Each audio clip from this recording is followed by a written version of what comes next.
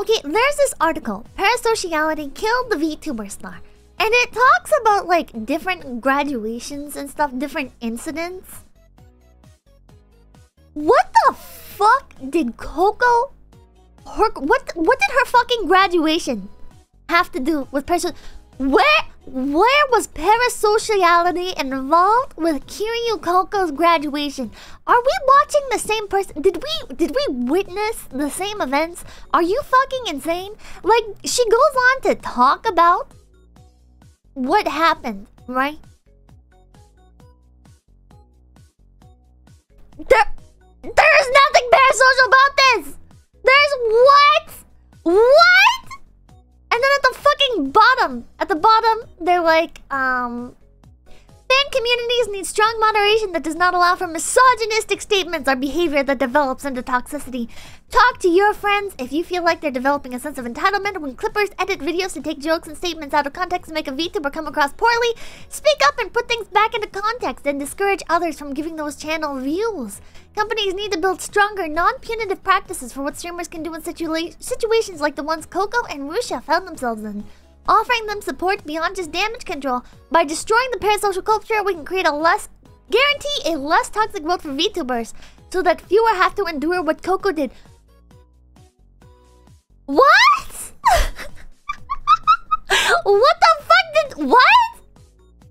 Coco's fucking situation had nothing to do with people being parasocial. What the fuck, man?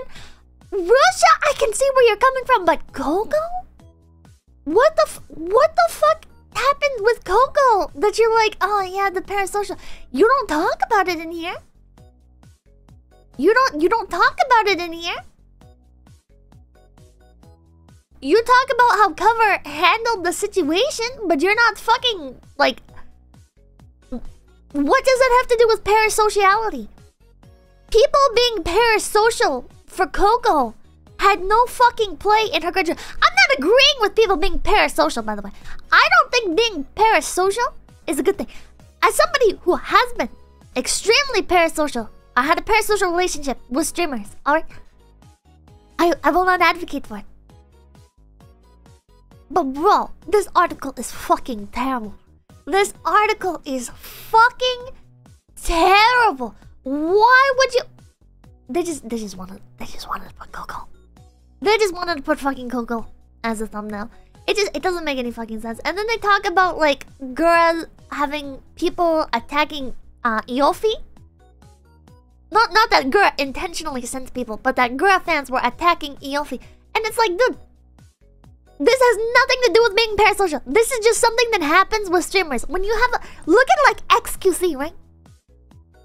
XQC fans will go over and raid another person's chat if that person like kills XQC in a game, right? We've seen that before.